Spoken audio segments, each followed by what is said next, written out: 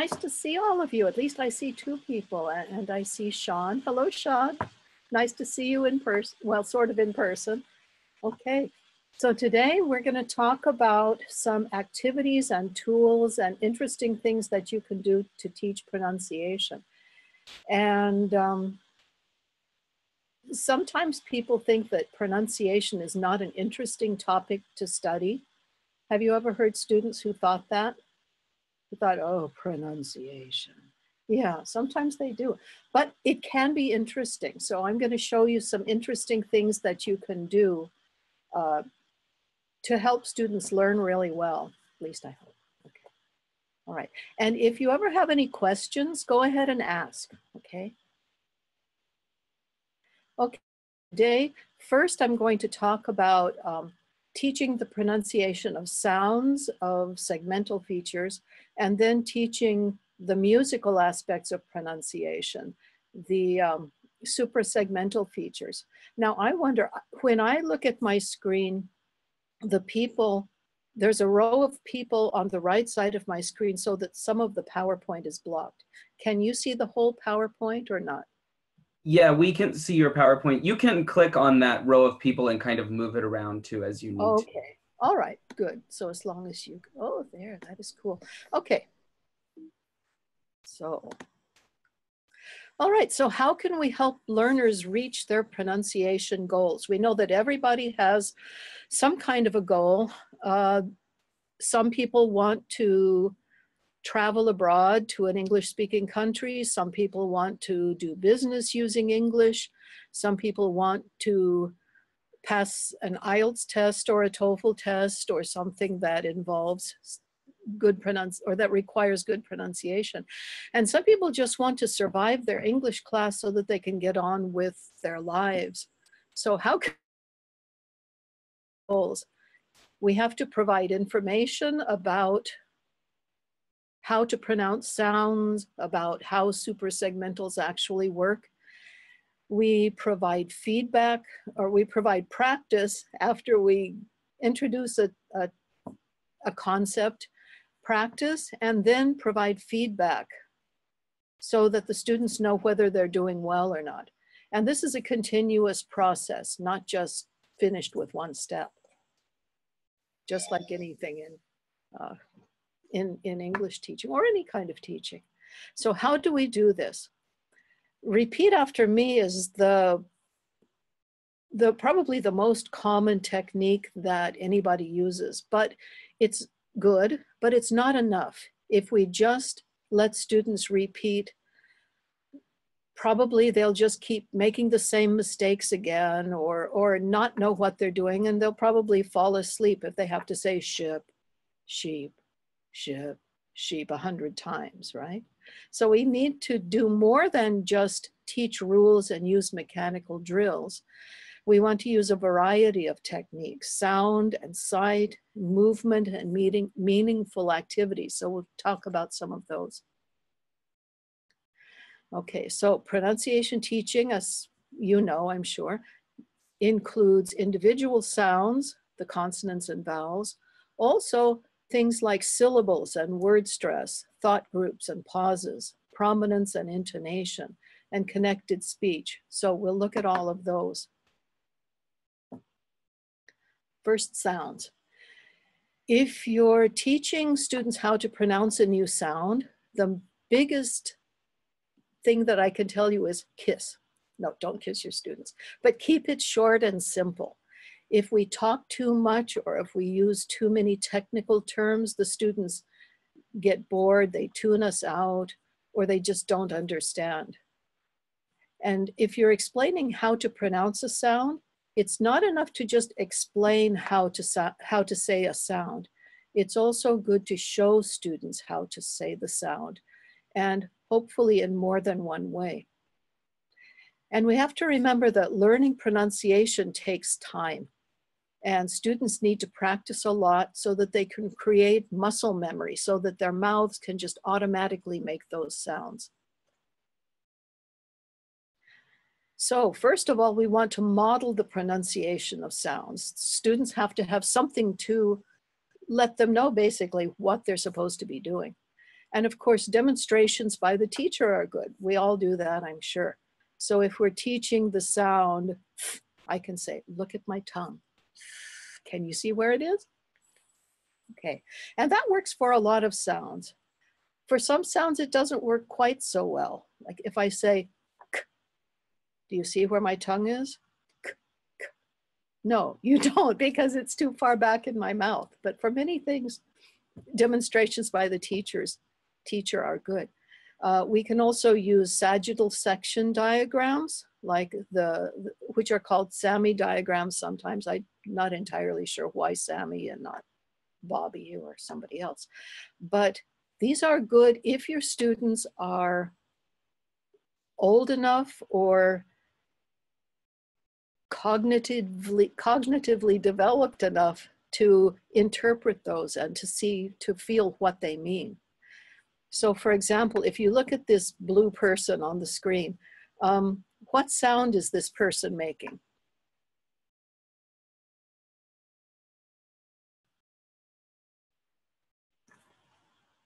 What sound is this person making? Okay, I can't hear you. I think it's on No. Okay, okay, it could be. You look at where, let's see. Oh, can you see my cursor moving? Yes, okay, good. If you look at this part, the tongue is in a pretty good position for What else do you see that could tell you that maybe this is not the sound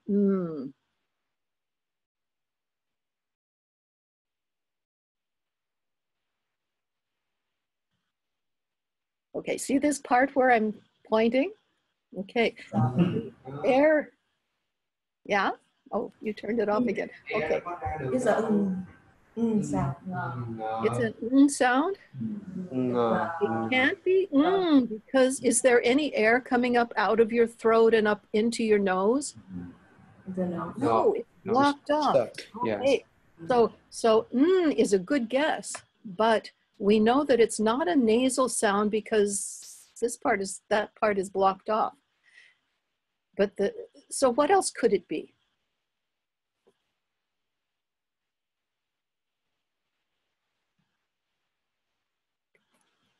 I'll make it multiple choice. Okay. Is this sound A, Answer B is S. Answer C is P. What do you think? If you think A, hold up one finger, B, hold up two fingers, C, hold up three fingers. So it was S, P. Yes, yes, you're right. Yes, yes, two. Okay, it was B because the tongue is very close here, but there's no air coming out here. All right, you guys are good. Okay, what else can we do? Modeling the pronunciation of sounds, there are some really good websites and apps that you can use. Have you seen The Sounds of Speech from the University of Iowa? Yes, we had a chance to. You had a chance to see that? Good, yeah, so you know it's really good. So you've seen it before. Okay, I won't show it to you again then. But it's good because they have animated sagittal section diagrams that can show how to pronounce different sounds. Have you seen this app? This one isn't a website, but it's an app. It's called The Phonetics. And it's kind of similar, except that it's more of a see-through style. Let me see if I can show you. Oh no, that didn't work. I wanted to click. Okay, I wanted to show you a video. I think if you right click and then open the hyperlink. Oh, you're good. Okay. All right. This is their website. And watch our video. Here's their little 30-second video showing some of the things that they can do.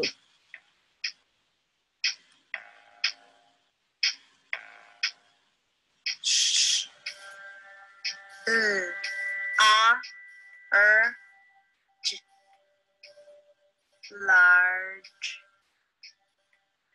large.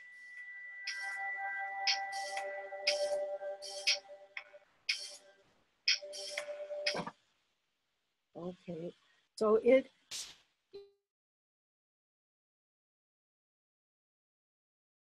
whole words. So it's a very cool app. I like it. I like the You idea like of it? see-through. Uh-huh. Yeah, yeah, it's cool. It's see-through. And you can change the picture so that you can see it from different angles. So you can see it from the front. It is very cool. Okay. All right, let's go back to the PowerPoint. Okay, you can also use my very favorite pronunciation teaching tool, a dental model. You've probably seen something like this in a dentist's office where the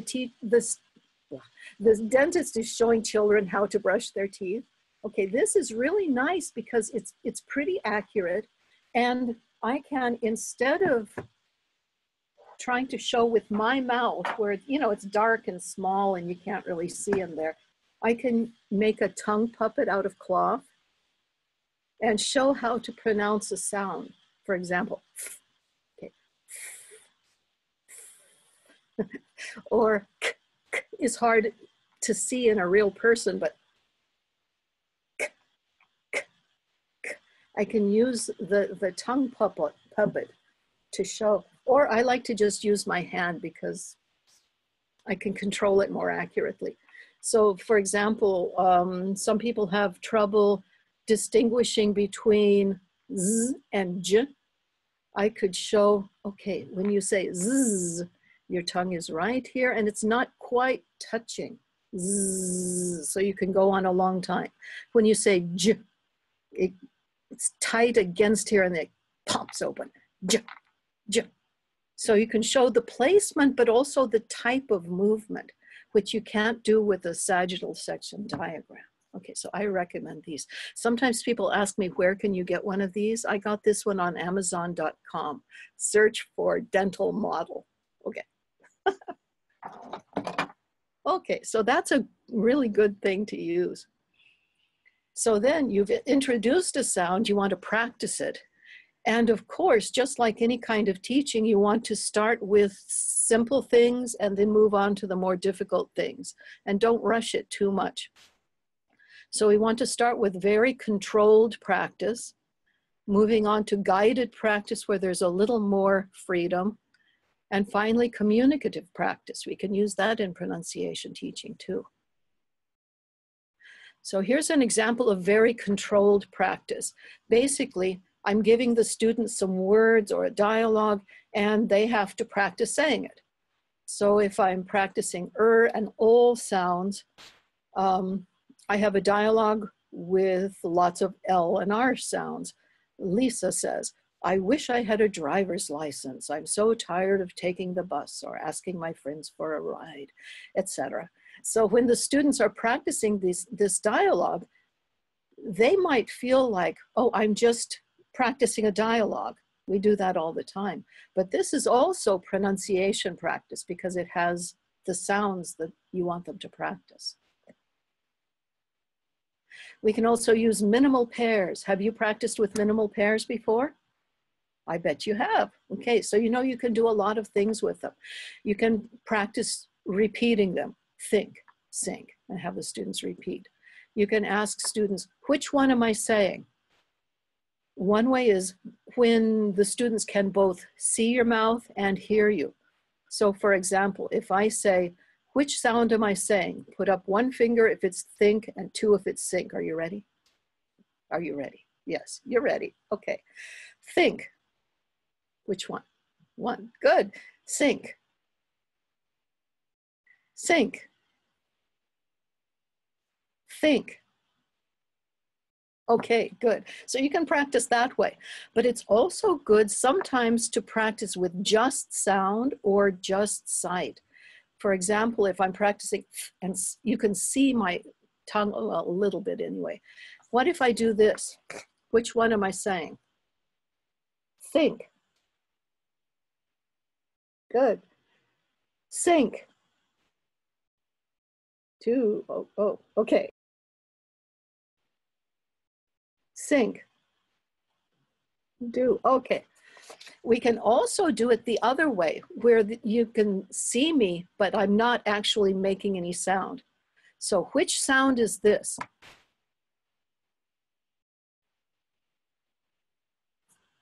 Good, good. Okay, that makes students focus on the appearance of your mouth. Okay, sink. Which one is that? Sink. 2. Think. 1. Okay, so different ways they can focus on different things. And then you can have students practice with each other and maybe even write sentences of their own to practice, like, I think the sink is broken. Okay. If they write the sentences, sometimes it's more interesting to practice them than if somebody else wrote them or it's just in a book. Okay, so far so good? Is everybody okay?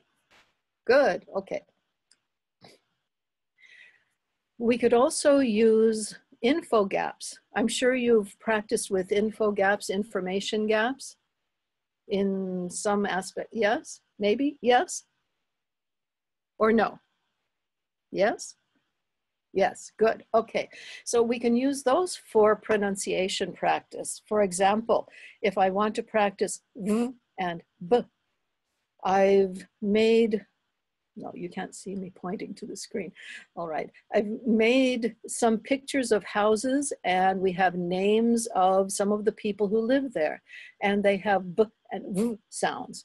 So one student sees part A and one student sees part B, and they have to ask each other questions to find out who lives in which house. For example, if I'm student A, I might say, oh, who lives in number 3? And you would answer, Libby Levine. Okay, so I'd have to write that down. Now we can also use communicative practice.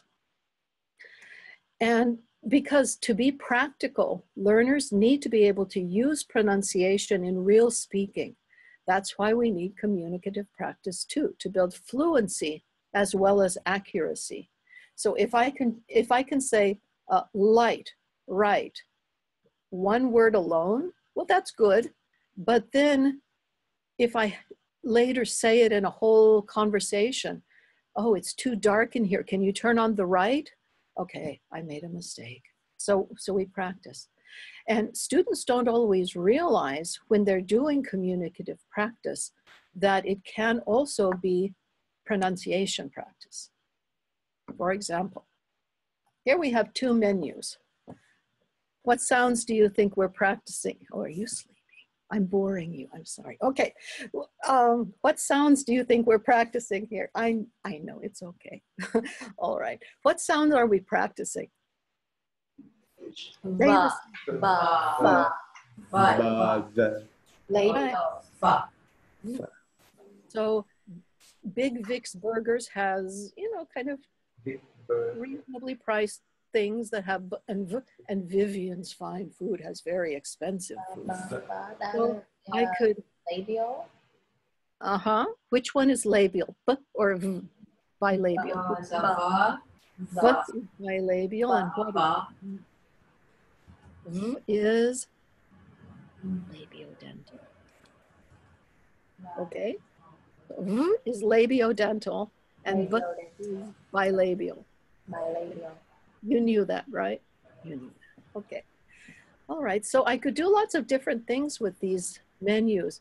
I can just have students practice ordering food. So I'm going into Big Vic's Burgers. I'd like, what would you like? I'd like a Vic burger, please, and also some vanilla ice cream. Okay. We can also, since there are 2 menus and they're kind of different types of places, you could have, bless you, you could have students look at each one and discuss where they want to have lunch. Do they want to go for the cheap place or the expensive place? Pretend, have the students pretend that they're the board of directors. They're the boss at one of these restaurants. And Big Vic's Burgers, they haven't been doing very well lately. Their sales are down. So what could they add to their menu and what should they take out of the menu. So you can do lots of things with these menus. All right? Okay, any questions so far? Keep going. Are we okay? Keep going. Okay. All right, so now we have to think about the musical aspects of pronunciation, the suprasegmental features. Of course, we know that pronunciation is more than just sounds, although sounds are very important. Learners need to know about syllables and word stress, thought groups and pauses, prominence and intonation, connected speech, all of these things. And we can practice these in many ways, not just through repeat, but through using sight, sound, movement, and meaningful activities. There are a lot of things we can do. I'm going to take a drink of water.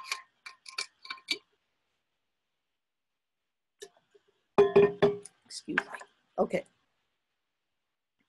So for example, for syllables and word stress, this isn't always an easy thing to count, just to count syllables, it's hard. Look at these words. How many words do you think these syllables have? And how many syllables might some learners think they have? Okay, let's look at each one. Cat, how many syllables? Hold up your fingers. One syllable, good. All right, responsibility. Yeah, 6, okay, good, 6. Spring. 1, good. Chocolate. Okay, some people are holding up 2 fingers, some are holding up 3 fingers. Yeah. Why? What's special about chocolate? No. Maybe we enclose croissant.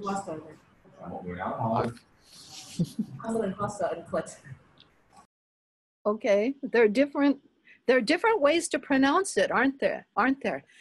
If somebody's very careful, they might say chocolate, and that's good. But if they're speaking more quickly and more casually, chocolate. It has 2 syllables. So sometimes there really is a different number of syllables. So here are the number of syllables that I put down for each word.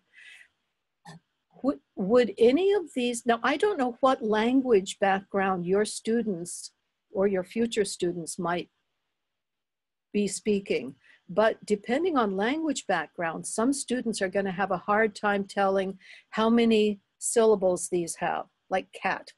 Okay, we say 1 syllable. Would any students possibly think it had a different number of syllables?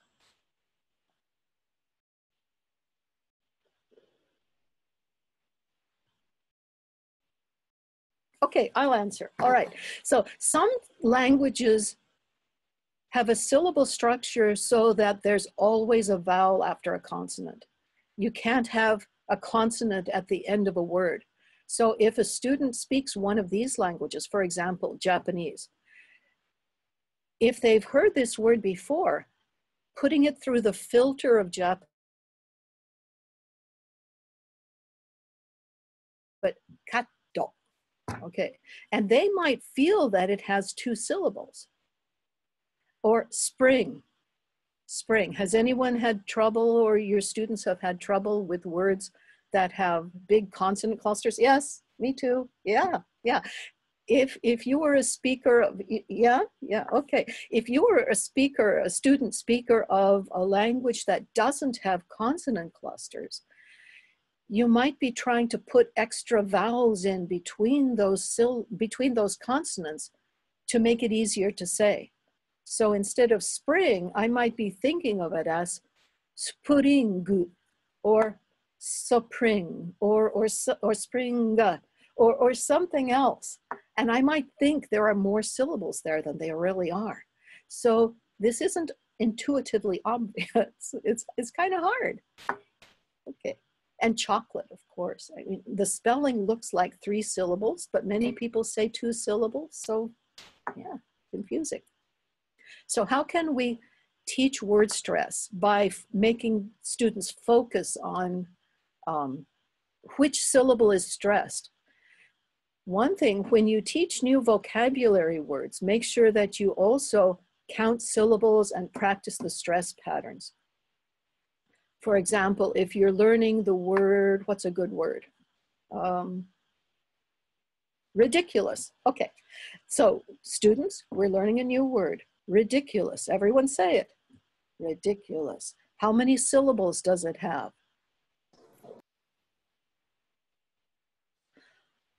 4 syllables. Did everyone count 4 syllables? Good. All right. Which syllable is stressed? This we haven't talked, you know about word stress. Yes, ridiculous, the second one. So when you say that, have the students clap, ridiculous, or tap, ridiculous, or nod, ridiculous, or open their eyes really wide, ridiculous, you know, depending on, yeah, that's good. Or you could open and close your hand, ridiculous, or stretch a rubber band. Now, rubber bands, a lot of pronunciation books, yeah, a lot of pronunciation books say stretch a rubber band. If you teach, imagine you're teaching elementary school students or junior high school students, what will happen if you give them a rubber band? Yeah, you're shaking your head. No, with it, okay, where's my rubber band? I had a rubber band. Here's my rubber band. Yeah, I have big, thick ones. They work better for this. Okay, if I give a kid a rubber band, they're gonna hit their, yeah. So if you don't trust your students, don't give them rubber bands. If you trust them, maybe you teach adults and they're very trustworthy. Ridiculous, or potato, or asparagus, whatever the word is. So if you don't trust your students with rubber bands, instead you can have them put their hands together and kind of stretch that way, or just put their hands apart without the rubber band to show that that stressed syllable is a little bit longer. Okay. We can also build syllable models. This is so much fun. It's fun for children. It's also fun for adults. This is a way of helping students focus on what the syllable pattern is and how many syllables there are, and on the fact that, I've got my marbles, on the fact that stressed syllables are bigger and heavier, sort of, I mean, figuratively speaking. So I like to get glass shapes like these. I get them at a hobby store and give the students some of these. These are for the stressed syllable because they're pretty big. And then, where are my unstressed syllables? For the unstressed syllables, and get it out, I get much, much smaller ones so that there's a big contrast between the stressed ones and the unstressed ones. You can also do it, oh, I dropped it. You can also do it with magnets. I brought all my toys, okay. These are, I have big magnets. Oops, and I dropped my small magnets. I'm losing my unstressed syllables. Okay, I have some big magnets and some small ones. So if I want to make a pattern for potato, okay, I know I have how many syllables in potato? 3, okay. So potato, all right. And I can have students make models like this and compare them with other people. Some students just understand better if they can touch and feel and move things around. So this is a good thing. Yes. You can also use other things. It doesn't have to be glass pieces or magnets. It could be beans for the small ones and balls for the bigger ones. But then balls, because they're round, they roll off the table and they go all over the place. So something that stays in place is a good thing. Okay, all right. Do you have any questions? No? Okay, so on the screen you see a model for the words teacher and congratulations. You'll notice that in congratulations, this one is a little bit bigger than these two. Why is that one a little bit bigger? I'll make it multiple choice. Okay. Is it because I didn't have enough small pieces, so I used a bigger one? Is it because that second syllable is more beautiful than the others? Or is it because that syllable has secondary stress? Secondary stress. Secondary stress. Yes, you're right. Okay. Okay, now thought groups. We need, of course, to have thought groups because if I were talking like this and I never stop, my face is going to turn blue and you're never going to understand what I'm saying. So we need thought groups. We need to break up the words that we're saying. So pausing makes us much easier to understand, and it makes it easier for us to talk. So for example, in the proverb, you can lead a horse to water, but you can't make him drink. Where would I probably pause? Okay. I'll say it very slowly. When we come to the place where I should pause, go like this. Okay, ready? You can lead a horse to water, but you can't make him drink. Okay, yeah, the comma is kind of a hint. Punctuation usually marks the end of thought groups. And we know that in each thought group, there's usually one prominent word, one word that has more stress than the other words in the thought group. So if I say, you can lead a horse to water, but you can't make him drink, two of those words are a little bit louder than the others. You can lead a horse to water, but you can't make him drink. Okay. And usually, well, often, it's the last content word. It's the last word that has important meaning, not the little grammatical words, but usually a content word like water or drink. Okay? Okay. But we know that prominence can change meaning. So I can say, you can lead a horse to water. Okay, good. What does it mean if you say, you can lead a horse to water? What does that, how does that change it? Not me. Yeah, not me. Yes. You can lead a horse to water. I'm not going to do it. No way. You can lead a horse to water. What does that mean? You can lead a horse. It means you have a permission to do this. Yes, yes, you have permission or ability. Ability. You thought you couldn't do it, but I know you can do this, right? Yeah. You can lead a horse to water. Not a donkey. Not a donkey. Not a donkey, right? Yeah, especially not a cat. Cats do not want to be led. Okay, you can lead a horse to water. What would that mean? You can lead a horse to water, but not away from water. Yes, not away from. Yeah, once he gets to him away from the water. Okay, so this is important for students to know. And you can use a lot of the same kinds of things to practice prominence that we did with word stress. You can punch the air or tap or stomp your feet or some sort of movement. You can stretch your hands apart. You can lead a horse to water, but you can't make him drink, or stretch a rubber band if you trust your students. You can nod your head. You can bend your knees. You can jump up. You can do lots of different things. I find myself automatically doing this. Yeah, but that's just a habit. Do you love headbanging, Professor? I love head banging like the music. Metal rock? Really? Not really. I like Irish folk music.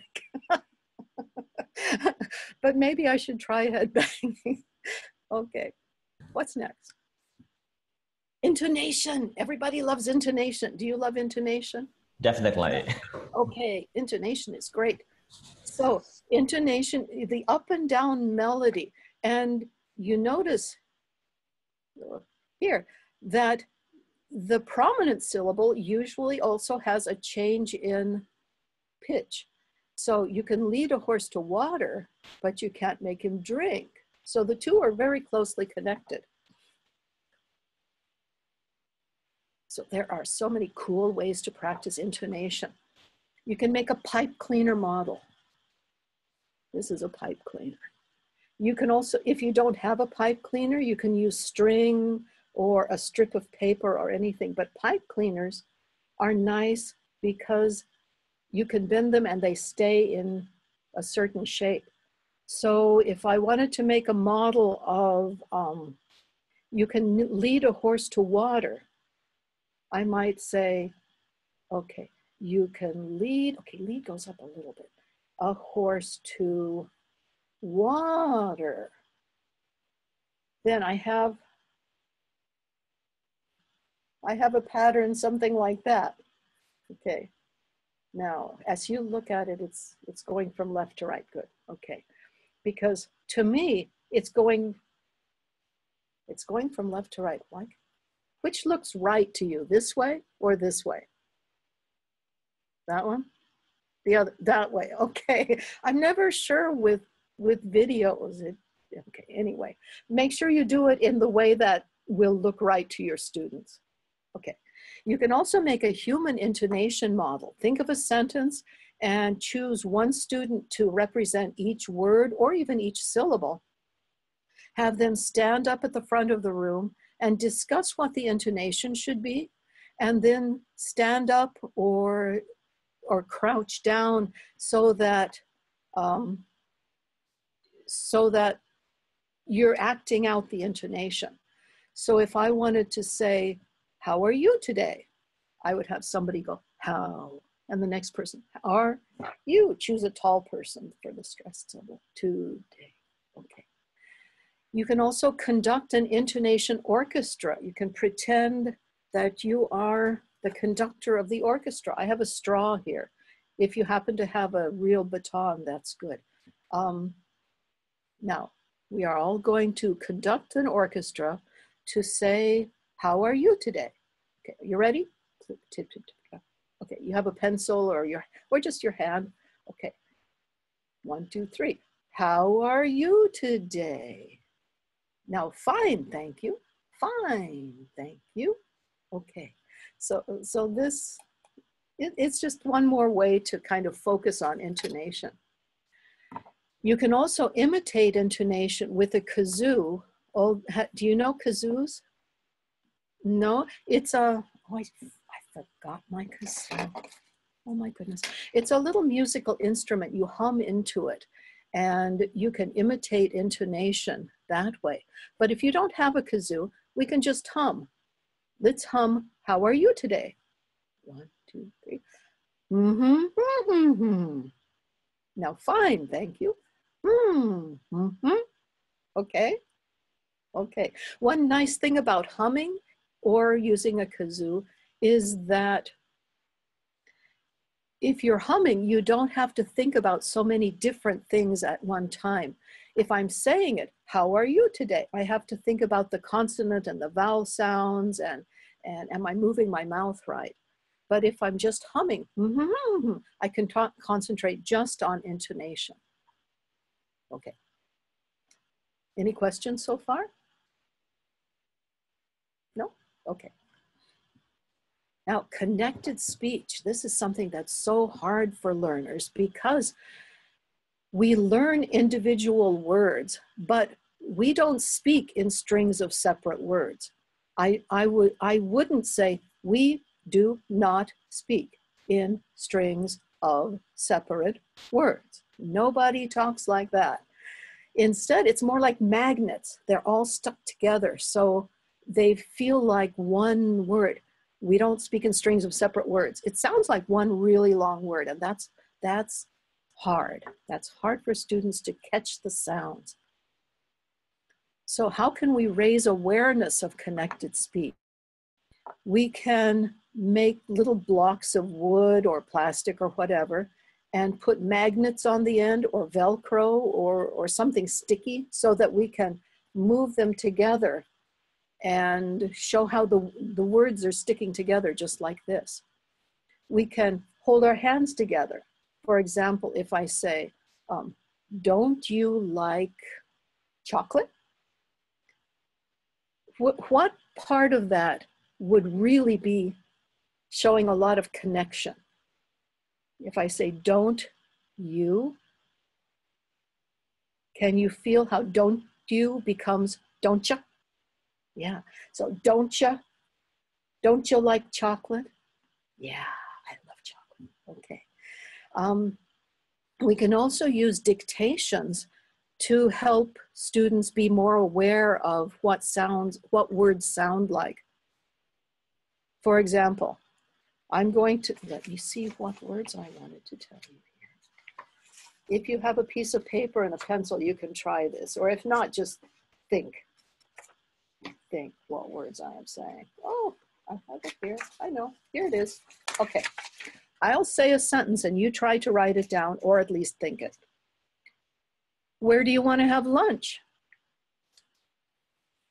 Where do you want to have lunch? That's number one. Here's number two. Would you like soup or salad with that? Would you like soup or salad with that? Now, were there any parts in those sentences that were hard to hear? Yeah? Okay, I see somebody nodding. Here are the sentences that I said.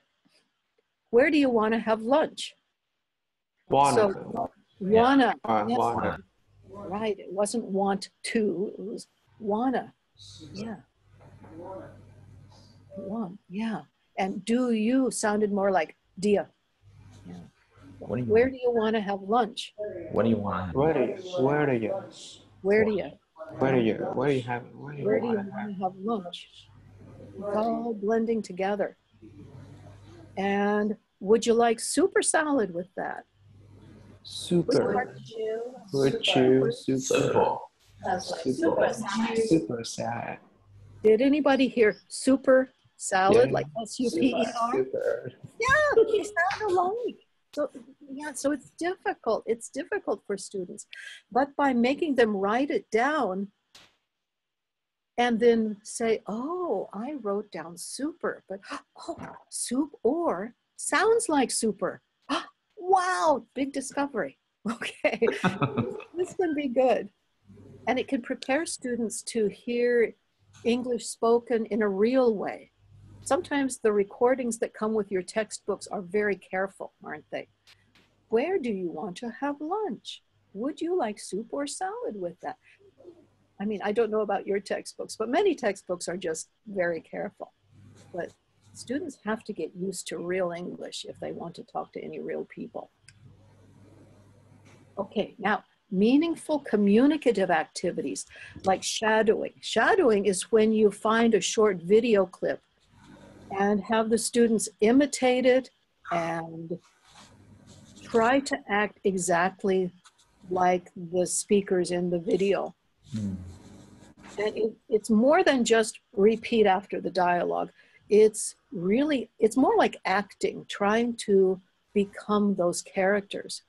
And drama and role plays can be good because if you put the sounds and the intonation into a real context, a real role play or a real drama, it's easier to get involved. It's not just like, what is this?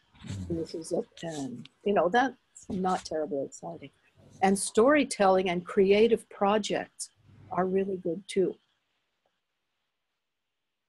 And if you want to have creative pronunciation projects, you can have students make videos or make a PowerPoint and narrate it, or lots of different things. Adobe Spark is one website or app that lets students make short videos very easily. They can choose different pictures that are already in the program or make their own, add some words, and then it's very easy to record narration when you're using this. For example, my little sample sample slide says, I like books. What would we do without them? Now, if I wanted to record that as a student, I would probably make a mistake first. I like books. Oh, no, I got to do it again. I like books. What would we do with, oh, no, it's not do, it's do. Okay. I like books. So by making mistakes, I'm practicing again and again without feeling like, oh, do I have to say it again? I want to make a good product and a good project so that, you know, my friends can see it and not think I sound terrible. So this is a good way to kind of nudge people to practice more. Yeah. Another one is, another website where you can make interesting projects is Voki, Voki.com. You can choose an avatar. You choose the guy's face or the woman's face. You choose a face. You can add different different clothes, sunglasses, different hairstyles, lots of different things. And then you can record your voice to go with it. Or you can choose, you can type in words and hear a computer animated voice. But of course, that's not so good for pronunciation practice. You can do lots of really cool things with this. And both of these websites or apps are free, but of course you can buy more faces and more things if you want to pay, but you can do a free version of it. And let me see if I can show you, let's see. That's not it. I want to see if I can show you some things that I made with this. Where is it? It's down here. And these things that you can see now, these are on my website, teachingpronunciation.weebly.com. On the last slide of this presentation, I put that so that you can see what it is. Where is the, oh, they're down here. Here, okay. Okay, here's one that I made with Adobe whatever. Adobe Spark. Pronunciation is important. Teachers know that pronunciation is important for our students, but sometimes students think it's boring. We have to help students see that pronunciation is important and interesting. Show them how it will help them communicate better. Show them how it will help them have better job success.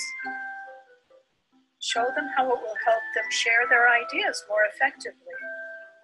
To do this, we teach pronunciation using both sound and sight, using movement and communicative activities. This will help our students succeed. Okay, so it's very easy to make one of these, and then you can download it as an MP4 video and keep it and look at it again later. Here's one made with Voki.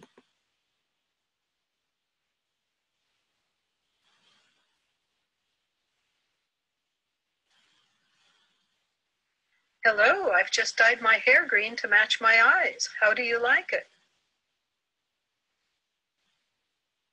Okay, so that's with a recorded voice. Here's the fake voice though. Hello everybody.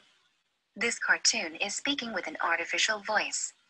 Does its pronunciation sound natural? What do you No. think? No. No, not really. Yeah, it's not bad, but it's not really, really natural. But if your students put in their own pronunciation, then this can be a good practice. Here's a little video that I made with PowerPoint. You know, if you make PowerPoint, you can narrate, you can put narration over the slides. Okay, I'll show you. And then you can export it as a video too. Once there was a cow who wanted to travel. Except I had trouble with this because it put very long. She walked to the other side of the pasture. They put very long pauses between the slides. I don't know. And then she walked back.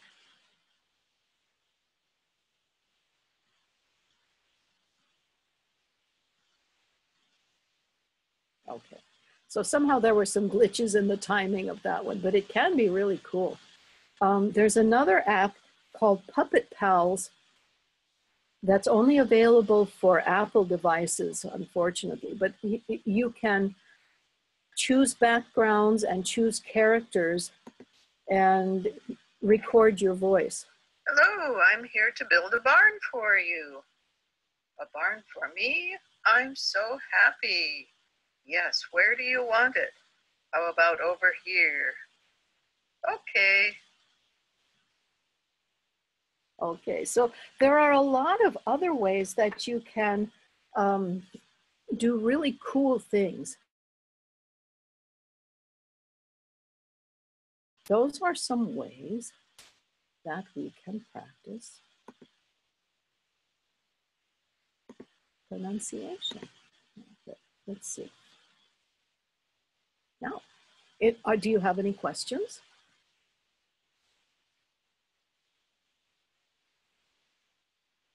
I have a question.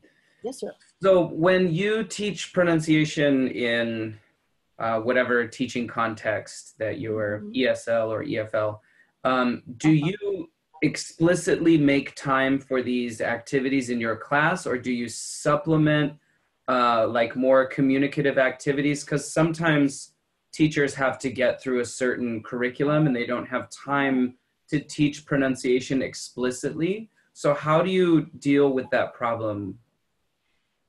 You have, one good thing is to find ways to put just a little bit of pronunciation here and there, because yeah, most people aren't teaching just pronunciation. You have to put so many skills in your class. But for example, when you're teaching new vocabulary, make sure you practice the pronunciation of it. When you're learning grammar, for example, you're learning past tense endings, make sure students know how to pronounce the past tense endings, not just how to write them. When you're learning modals, they're learning should have, would have, could have. Make sure they know that people don't usually say should have, could have. They say shoulda, coulda. When you're doing reading, maybe sometimes have students read out loud and maybe read to each other so that they can listen to each other's pronunciation. So whatever you're doing, kind of keep in the back of your mind, how can I put in just, 2 minutes of pronunciation here and there? Yeah. I like it. It's like guerrilla pronunciation teaching. Yes, yeah, it is guerrilla pronunciation teaching. And you kind of pronunciation at once. There are some teaching situations where somebody will say, why are you wasting so much time on this? This is not going to be on the entrance test for high school or for college or whatever. But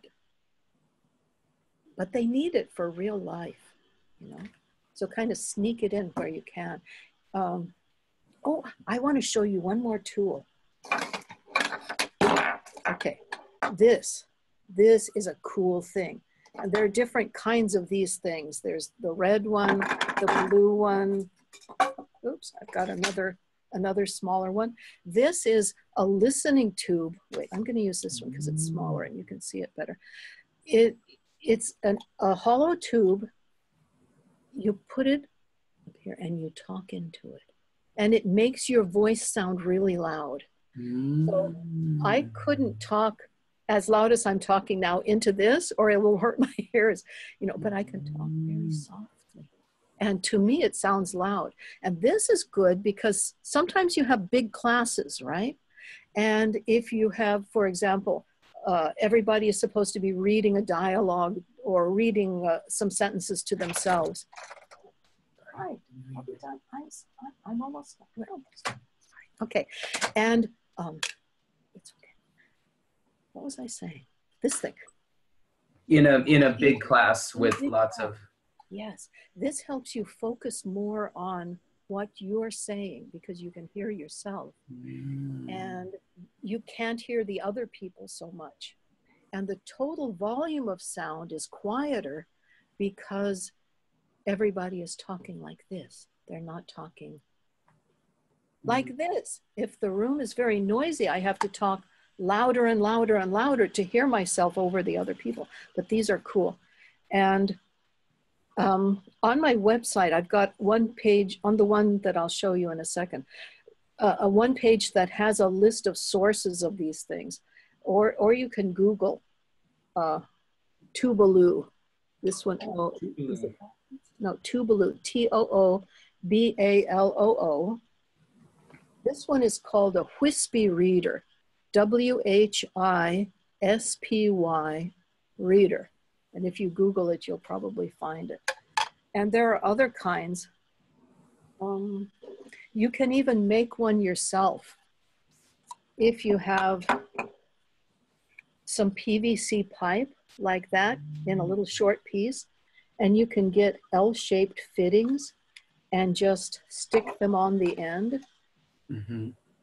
And it's not as pretty as the store-bought ones, but it's easy to make, and it's much cheaper than the ones that you buy. So I like that. You like that. It's fun. It's fun.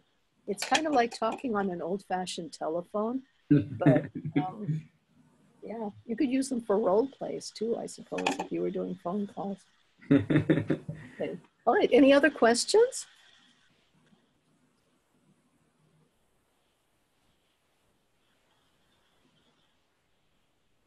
None at all? Zero questions? Let me see if I have any toys that, okay, we still have time. You want to see a really cool way, I have a balloon, a cool way of demonstrating the difference between voiced and voiceless sounds. I like this. Okay, I have a balloon. Air comes up from your lungs when you're talking, right? You, air comes into your lungs, then you push it up out of your mouth. Okay, so this is going to be like my lung. I just have one today. Okay, I have air in my lungs. Now, imagine that this top part of the balloon is your vocal cords, right? When your vocal cords are loose, the sound is voiceless. It's kind of soft. So it's like this. Okay, that was like a voiceless sound.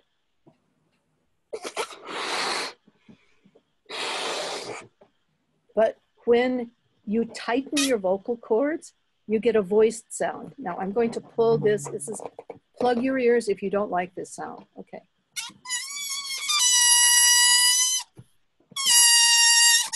And now voiceless. Voice. I love it. I love it.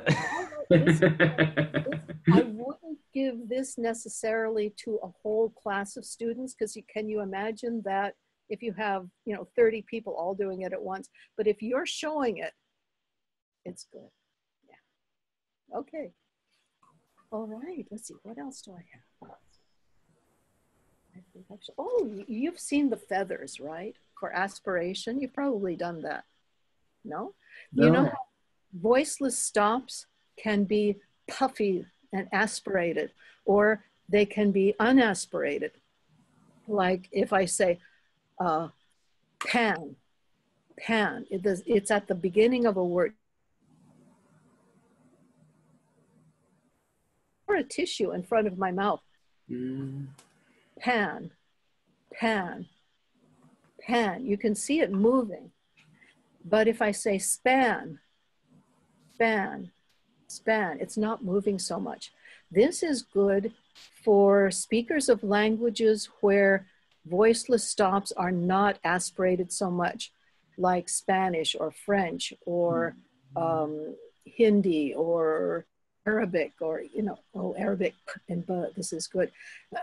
So if somebody is trying to say pan, P-A-N, but they're not aspirating it enough, the listener might think that they're saying ban, ban. They feel like it's a P, but it's coming through the listener's ears as a B, as a B. So if you get them to pan, pan, pan, really make it puffy, then that's good. All right. Okay. So how are you doing? Is everybody happy? Definitely. Yeah? Okay. Yeah. Great. Okay, excited. Yeah. Okay. Yeah, see, pronunciation doesn't have to be boring. And you can use tools, you can use activities, you can use all kinds of things. So I hope you try these. Definitely. Definitely. Have some great ideas, yes. Good. Good. All right. So I think I've come to the end of what I have to say. So can I turn it back over to you? Yeah, thank you so much for coming and doing this special guest lecture. And there were tons of great activities. I wrote down a bunch of things that I want to try with my university students here. And I'm sure that everybody else has some great things that they want to try as well. Okay, great. Okay, and I forgot to show you this last slide. This website, teachingpronunciation.weebly.com. If you go there, you can download this PowerPoint. I suppose you're not able to download it through Zoom, but go to this PowerPoint, go to this website, and then under Home, it says Presentations and Workshops, and it's right here, Activities and Tools for Teaching Pronunciation. There's your PowerPoint if you want to do. And there are some other things from other presentations that I've done in the past. All kinds of great stuff. Thank you so much for sharing with us today. We really, really appreciate it. Thank you for inviting me. It was fun. I haven't done a Zoom thing before. This was fun. Okay. All right. So I'll say goodbye now. Thank you so much, Marla. Thank you. Thank you very Thank you.